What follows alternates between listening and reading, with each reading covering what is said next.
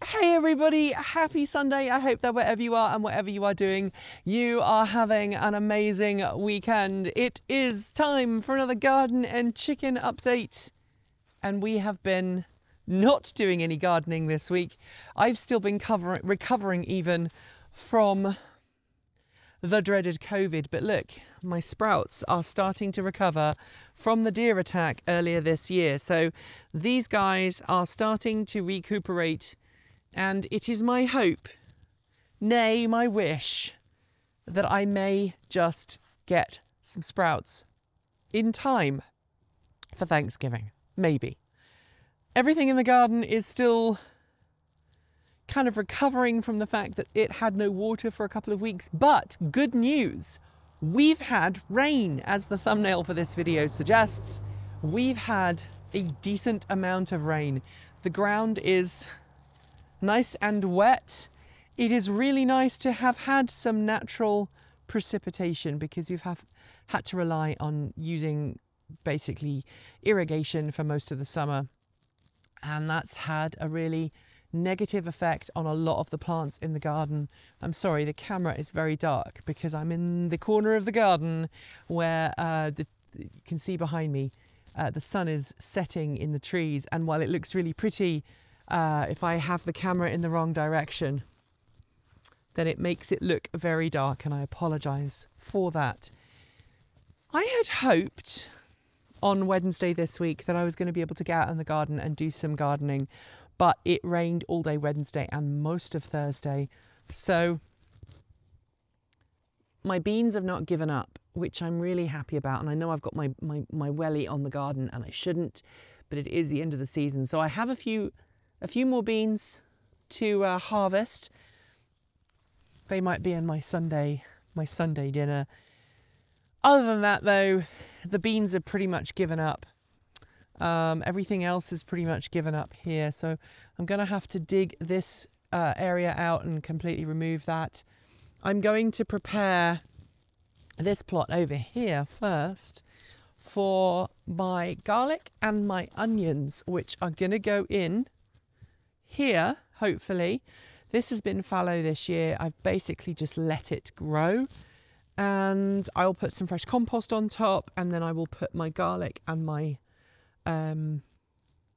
my onion sets in there. I found some onion sets at the seed store last weekend, and I haven't ever put them in the winter before, but I was wanting to get some garlic to put in. And so I realized while I was looking at the garlic that they had some onion sets too. So I was very excited about that. I'm going to show you the chickens because I know that you all want to see the chickens. It's a very sorry state. Bird flu is only a county or so away, so I haven't let them out. But look, they are all looking very sorry for themselves because they are all molting. And it means that we don't get many eggs at the moment. But hopefully we will be able to muck the chickens out this weekend. Again, I wanted to do that on Wednesday, but it was raining. And so I decided, no, I'd stay inside and do a bit of housework and a little bit of transport evolved work. I was very naughty. But what are you going to do? What are you going to do?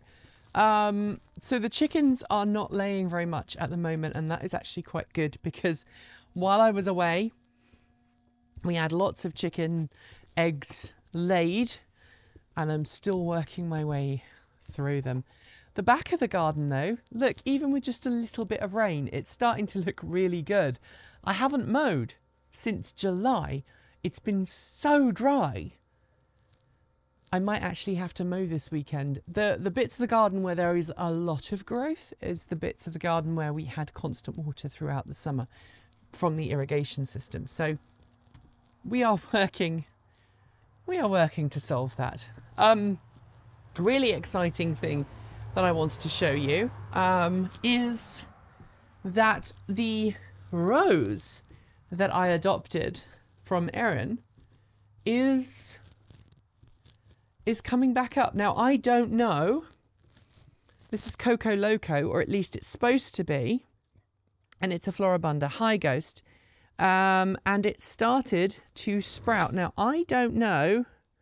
I have a suspicion that this is the rootstock of the original rose, not the grafted rose Coco Loco. But I'm going to have to do a bit of investigation and find out. Nevertheless, that is definitely a rose coming up, and I'm happy about that because this rose had to be cut right back. It picked up some rust shortly after it came to live with me, and so I haven't dared put it in the ground with my other roses. Here in the greenhouse, everything is kind of winding down. The geraniums are still flowering amazingly. I have no idea why they're behaving so happily right now, because I haven't looked after them at all. But look, this is Tango. It's a dark red geranium. It's doing well. We've got this one. I think this one is Dynamo, which is another red geranium. It's about to go into flower, and my other geraniums are still flowering. One of my favourite geraniums, this is called Crocodile, hasn't flowered much, but it's getting to that point where it's starting to put up more and more shoots as we get towards the colder nights and the darker nights. And obviously all the geraniums are going to have to come inside before frost. But everything else is doing pretty well. And my peppers are starting to grow and all kinds of other things. I'm going to give you a bit of an update here on the potatoes. Look at them. These are the second crops. They're in flower now. So we'll soon start to see some taters growing in the soil down there. And I still need to finish filling them up, but that is okay. Everything is really happy about having lots and lots of water, which is good. And these I picked up at the seed store when I was picking up my garlic and my onion sets. These are supposedly fall broccoli. So I've put them in where the potatoes were. Hopefully the deer won't come and nom on them. If they grow, and I'll get some extra broccoli, and I love broccoli. If not, so be it. Same thing here with some late season lettuce. My lettuce, which is over here, had basically gone into seed mode. This is what remains of that lettuce. So I figured, hey, why not? Let's put some fresh lettuce in and see what happens. I know this looks a bit of a nightmare, but down here is some of my parsnips, and they're actually growing really freaking nicely. I've got some great big parsnips. I've been looking at them carefully, and they're pretty long and pretty round now. So hopefully I'll be able to harvest some some parsnips soon. Again, just in time for Thanksgiving and the holidays. And it's really been nice this year because I've been able to grow self-sufficiently in the garden for a long time. Last weekend was the first time in about 3 or 4 months that I went to the local greengrocers to buy some vegetables, and it felt a bit weird and like I was cheating a little bit, but c'est la vie. We do have a casualty to discuss in a minute. Well, I'll tell you about it now. So we had a maple sapling right on the border of our property that I'd put in a couple of years ago. That was a transplant from one that had self-seeded right by the house. And it's been growing really well for years. And then it started to go brown and then it died. And I had a look and it's been chewed by gophers. There are no roots anymore. So it basically was killed by a bunch of gophers.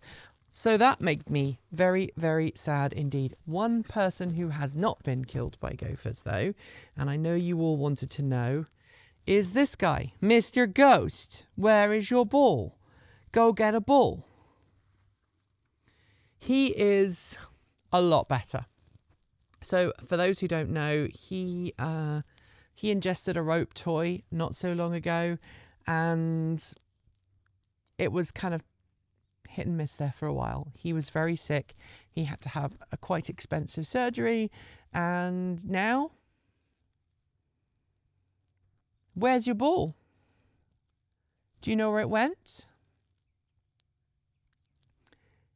He's been extremely vocal and extremely pestery all week because he started to feel better. And all he wants to do is play. I can't blame him. It's lovely weather. He's feeling better. I'm feeling a lot better than I was. So, you know, why not play? If that's a thing that he wants to do. There is a ball around here somewhere. You can go find it. I saw it earlier. It was wandering around. Well, it wasn't wandering around. It was on the ground. And I know it was there. Ghost, come. Don't go on the road. Thank you. Anyway, I tell you what. We'll say goodbye to everybody. He's getting very irritated now because I asked him for his ball and now I won't find one. So I'm going to say goodbye and read out my end credits, and then hopefully I or someone else on the team will see you next week for another Sunday musing and, in this case, chicken and garden update. That is it for today's video. If you did like it, please consider giving it a thumbs up and sharing it with your friends. And don't forget to leave your thoughts below or in our free to join Discord chat room. There are links in the video description.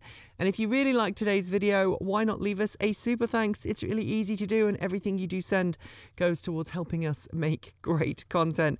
If you haven't already, make sure you subscribe to this channel and our main channel, Transport Evolved, and give the bell a gentle ding to be told when our next video goes live. And also, if you want to support us, be sure to check out our regular sponsors, including the lovely folks at Unspun and Energy Sage. There are links below. Thanks on behalf of the entire crew go out to everyone who makes this possible. That includes everyone who supports us on Patreon and YouTube, as well as those of you who watch the video and share it. If you are a supporter at the charged up level, you'll see your name right here on my right hand side. And Ghost is still looking for that ball. And if you have just joined, you may not see your name, but don't worry, it will be on there soon. Thanks to our self-driving tier supporters, Mike Weeder, Patrick Boyarski, Chris Maxwell, Brian Newton, Michael Goad, Bennett Elder, Andrew Martin, Pedro Moa Pinheiro, Brophy Wolf, Chris and Michael Johnson, Tazza in the Gong, Dan Blair, Peter Dillinger, Gordon C, Stephen O'Donoghue, Carl Hodgson and Anthony Coates, Regine Fellows, Dan, Denny Hyde even, Chris Ascenta and Jim Burness, and of course, super out of this world thanks to our top tier Starman level supporters, Andrew Glenn, Anonymous Freak, JP Fagerback, Joe Bresney, John Lyons, Rory Litwin, Matthew Drobnak, Kevin Boroughbridge, Laura Reynolds, Marcel Ward, Paul Conway, Reggie Watts, Will Graylin, and last but not least, Ian. Sorry about that. I was trying to keep one eye on a border collie who is now frantically looking for a BALL. If you would like to support the channel, you can do so through Patreon, Bitcoin, Ko-fi, or YouTube. Or indeed, you can buy some swag from our swag store. And I will be back very soon with another video for you all to enjoy. And I know where the ball is, and Ghost does not. Ghost, would you like the ball? It's right there, you silly boy. Yes, it is. It is right there. Look at that border collie in action. He's all about the ball. And he wants me to go to my normal place for throwing and playing fetch.